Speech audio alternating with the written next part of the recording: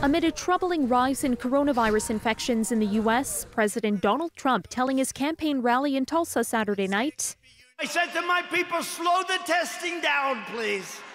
The comments have alarmed medical experts who have long said widespread testing is critical to stopping the spread of COVID-19.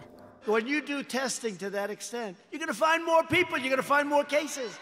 A Trump aide calling the remarks tongue-in-cheek and a light moment. You know, it was tongue-in-cheek. Did the president?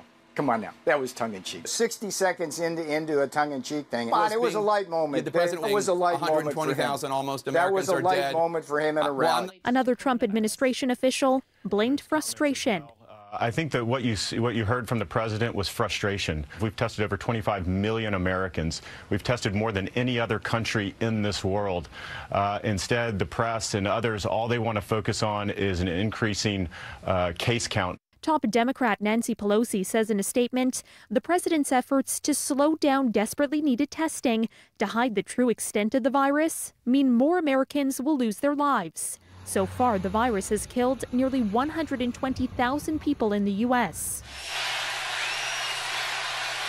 One of the country's leading public health experts telling Fox News the president's rally in Tulsa has the potential to become a super spreader event.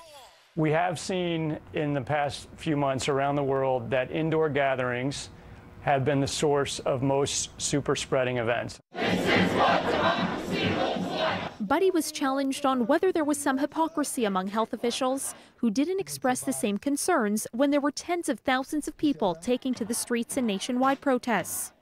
I do worry that they are an opportunity for spread.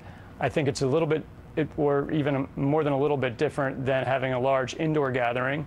We know that outdoor risks are less than indoor risks. On Saturday, 8 states set records for single-day confirmed cases since the pandemic began. That's according to the Washington Post. And daily new infections across the country surpassed 30,000 on both of the past 2 days. For City News, I'm Caryn Ceolin.